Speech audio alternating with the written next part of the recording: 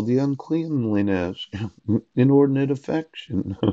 Colossians 3:5. Hooch.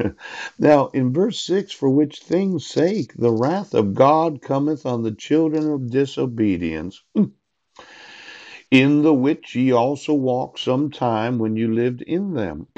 But now ye also put off all things, yeah, anger, wrath, malice, blasphemy, filthy communications out of your mouth.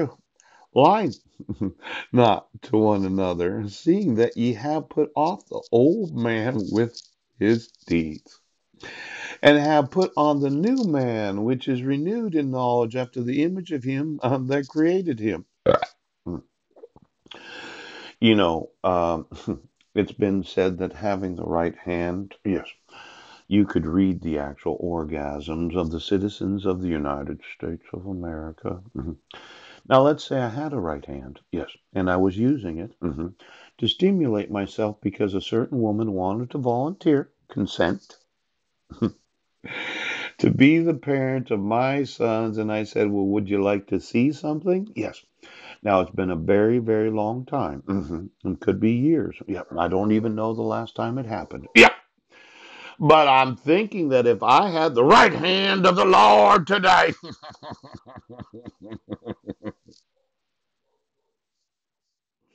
there might be the availability of having knowledge, yes, of something that you did not know.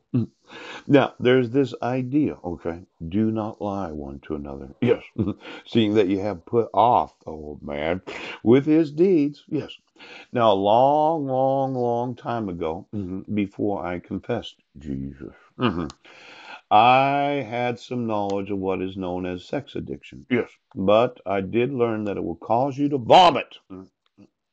And for all of you that are not Christians, yes, not in any religion really, those that are atheists, yes, that want to blaspheme the Holy Spirit, I give you a challenge today. Can you commit the unforgivable sin?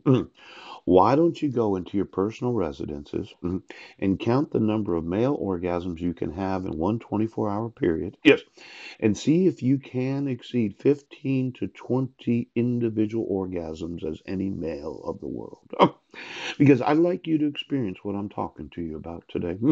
I like every individual that happens to be a man to spend all day long stimulating your sexual. Because my thought is you could commit the unforgivable sin today.